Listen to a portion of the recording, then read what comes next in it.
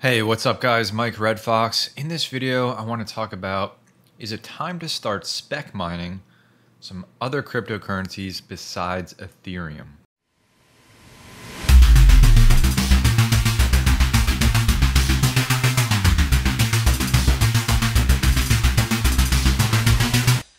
So why I'm thinking about this topic is Ethereum's got some events coming up soon. It's got EIP-1559, which is going to reduce mining rewards, and it's got the move to proof of stake, which is going to eliminate mining completely from its network.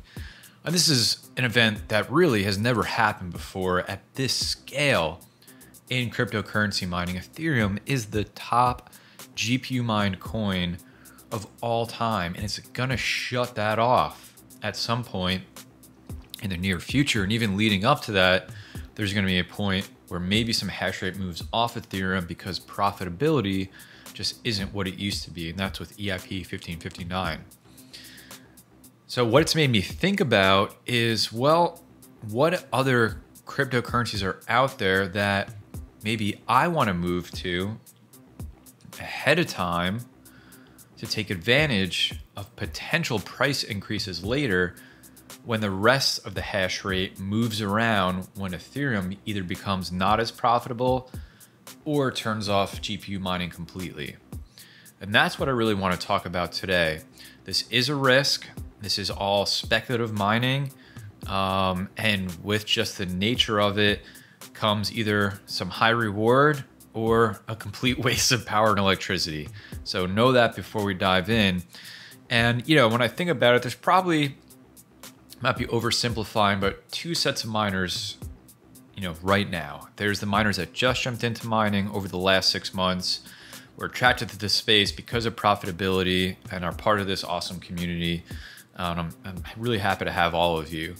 And then there's miners that have been in this for a little while, went through the last bear market, are familiar with speculative mining, familiar with chasing profitability, familiar with taking some risks and hoping that rewards pay off later. So, for anybody that's new, this is a space that very shortly I think you're going to have to live in when Ethereum makes some changes to its network. And what you want to think about now is, can you kind of front run some of that? Can you make some plays now? Move some GPUs over to other cryptocurrencies that aren't Ethereum, get a lot of that cryptocurrency right now while nobody's looking at it, and then will that potentially pay off later, even more so than if you just stayed on Ethereum the whole time? So let's switch over here and do some hypothetical on this, and I'm going to use Ravencoin as the example. But before we dive into that, I'm on What to Mine. I'm sure you're all familiar with this website. I've built out my rig of 6 3060 Ti's, and we're just going to look at some profitability. I'm going to ignore this top cryptocurrency right now, and we're going to stick with good old Ethereum, which this rig at 10 cents electric will pull in about $24 in profit in a day, which is fantastic. Now, if you look down here, let's just stick with that Ravencoin example. There's other cryptocurrencies here, but Ravencoin's honestly not too far behind. It's making $17.30 a day. But I'll tell you this, there's a lot less people mining Ravencoin than are mining Ethereum. That's for sure. We'll look at that data in a second. So next thing I want to look at is Ethereum's price over the last year. And that's the chart that I have up here. So you can really see pretty steady price, right? I mean, it got a little wild around here when it went from like 3 grand up over 4 grand. But other than that, I mean, over months since really November, December, January, it was a pretty steady price increase. When you look at the network hash rate of Ethereum, this is, GPUs joining the network, ASICs joining the network, again, pretty steady over the last year increase in hash rate on the Ethereum network. And, ultimately that's because the price comes first and then the hash rate follows. That's typically the trend. Now let's look at Ravencoin. Ravencoin's price was pretty low, stayed around 1-2 cents, and then all of a sudden come February, boom, skyrockets all the way up. I think it hit almost 23 cents. And then, you know, kind of bounced around and settled down to where it is now, around 10 cents, 9 cents, 10 cents. And let's look at the hash rate for Ravencoin. Look at that. Did the same thing, right? And what I want to focus on here is one other thing. Let's zoom all the way back a year ago. You can see Ravencoin was sitting at 3.5 terahash. And then as Ethereum becomes really profitable, what happens? Everybody stops looking at Ravencoin. They start leaving. We get below 2 terahash, 1.5 terahash, and everybody's looking at Ethereum. Everybody's mining Ethereum because it's the most profitable.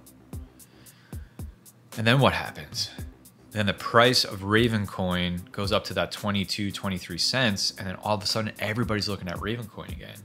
And they start moving all their GPUs over, and Ravencoin gets up to 11 terahash. And then what happens? The price drops, and so does the hash rate on the network, and it continues to drop down because now everybody's looking at Ethereum again. But what is really happening here, and what can you take advantage of? When the price, when the hash rate of a network is low, that means the difficulty is low. And what that equates to is you can get more of the native currency on that chain. You know, in this case, Ravencoin, you can get more Ravencoin when everybody's mining Ethereum. When everybody's mining Ethereum and you're on Ethereum, you're getting less Ethereum, not counting the fees and all that type of stuff that sometimes spikes. You're getting less Ethereum for your hash rate because you're competing against everybody else that is also mining Ethereum. And that's where the difficulty comes in. But there's something to be said, especially when you think about spec mining, of going the other way. Well, everybody's looking at Ethereum. I'm going to go collect a nice hefty bag of Ravencoin while nobody's looking at it. And then potentially later, when the price does spike, I can sell that for a lot more than if I just stuck on Ethereum the whole time. And this is where my mind is at. And you can do this, you know, with a bunch of different cryptocurrencies. The other one I have up is Firo, otherwise known in the past as Zcoin. I mean, this is even a more extreme example. Look at this. Going from 85 gigahash, and then Ethereum becomes more profitable, and it just, the hash rate on the network just tanks. It's down to 7, 8 terahash, and then Firo had a little bit of a price spike, so people started moving over there. Then it settled out and coming down again. So again, nobody's looking at Firo, nobody's looking at Ravencoin, everybody's on Ethereum. And I'll say, like, if you're in a place where your biggest concern in the short term is paying off the GPUs that you have, then you're in exactly the right place. Maybe you're in a situation where you've paid off a lot of your GPUs now that you got earlier in the year. Maybe you've been in this a while and you have GPUs that you've had for years. This might be a time that invites you to get a little risky and a little speculative with how you mine. And the reason that I talk about this right now is because of the events that are coming up on the Ethereum network that are going to force a change in the landscape of proof of work mining and where all that hash rate spreads out to. Now, the indicators that we saw in these charts are that price comes first and hash rate follows. And what we'll see probably when the hash rate spreads is that hash rate will come first. And the risk and the question is, will price follow? From a profitability standpoint, an absorption standpoint, price has to follow, or GPU mining is going to be in a really rough spot. Will it happen? I just don't know. Nobody knows what the future is going to hold here. But if you take the stance that, well, GPU mining is going to be alive and well, and the prices of these other networks have to go up to accommodate that, and maybe that happens beforehand. Maybe we start seeing some spikes in preparation on Ravencoin, on Firo, on some of these other networks. Or maybe it comes way later, as we grind it out on Ravencoin or whatever it is that you land on, Ethereum Classic, whatever it might be. maybe we grind it out and we're not profitable, and then price potentially follows later. One thing I do know, and this is thanks to Bitsby Trippin, BBT, link for his channels in the description below, is that there's some pretty high price targets that have to happen in order for the spread of GPUs and all the other mining hardware to be profitable once they move off of Ethereum. So, really what you look at for something like Ravencoin, who's sitting at, 10 cents right now, I mean, this has to go up substantially. You're talking $1, $2 in order to maintain and take in that hash rate and maintain a profit once Ethereum goes proof of stake. And this is all speculative. Again, will that happen? I don't know. I have what I think will happen, what I believe will happen, what I hope will happen. But all that being said, if you look that far down the line, what might you do now while nobody's looking at these networks to get a lot of their cryptocurrency, hold on to it, and then sell when the price dramatically increases later? And this is what spec mining is all about. This is what me and many others who have been in this for the last 3-4 years have done, is you mine a currency while the difficulty is low because not much was profitable during this time. So you find one that you believe in, where their difficulty is low, you hold on to it, and then you find a time when it pumps and you sell it for profit. And that's just the world that you have to live in during those times. And is that a world worth revisiting right now? Again, everybody's looking at Ethereum. Nobody's looking at these other networks. Do I stick a rig on Ravencoin, collect a lot of it before everybody else jumps on? And then if price goes up, when that happens, I can sell that Ravencoin that I mined for a substantial profit. The other thing I want to mention while we're on the topic of Ravencoin is that Ravencoin also has a halving coming, which means that in January of next year, Ravencoin, the emission rate of Ravencoin will drop. So right now, for every block, it's going to be 5,000 Raven that are paid. And in January next year, that goes down to 2,500. It gets halved. And Bitcoin does this, right?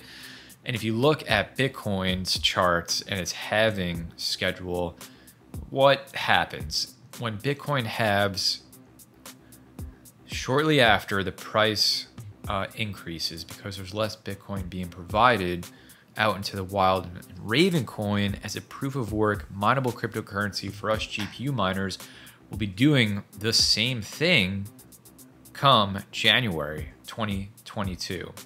So again, speculation. Not only will it be hash rate moving over to Ravencoin, probably, if not before, probably around that time that Ethereum goes proof of stake, but also there'll be less Ravencoin out there. So does that factor into the price going up because there's more value of the Ravencoin network and its currency? That's the question. That's the speculation. That's the play. So really it comes down to, what do you want to do? This isn't an all or nothing, right? Are you in a place where you still need to break even on your GPUs and you want to do that as soon as possible, and you're not worried about, you don't want to worry about risk or learning other cryptocurrencies or algorithms or mining software? Then just stick on Ethereum, ride it out. If you got, maybe you broke even on your GPUs, or you want to have some fun and have some risk, you can move, one, two, a rig, depending what you got, a little bit of your setup over to one of these other networks that you see, over here on What's a Mine that nobody's looking at. Do you go mine some Flux, some Firo, Ravencoin, Ethereum Classic, Conceal? I mean, we could go on and on, Conflux. Do you go mine some of these cryptocurrencies that may not be as profitable right now, but also their difficulty is really low, which means you can get a lot of rewards, a lot of that native currency paid out to you that could potentially be worth a lot more later, especially with the events on the Ethereum network coming up. I would love to hear from you guys. Leave some comments in the comment section down below. What are you thinking about? Have you already moved some GPUs, maybe a rig, over to mine some other currencies on some other proof of work networks? Are you sticking on Ethereum? When all this happens, like, what are your thoughts? Are you just going to sell your GPUs and be done with GPU mining as long as you broke even? Or are you going to find a favorite cryptocurrency to mine, even if it's not that profitable? I would love to know all of your thoughts on this and maybe what other cryptocurrencies you might be mining right now that aren't Ethereum. Let me know in the comment section down below. Hit the like button if you like the video, if you like the content on GPU mining. Subscribe for more GPU mining content. Join my Discord, links in the description below. And please take care of yourself, take care of each other, and I'll see you in the next video.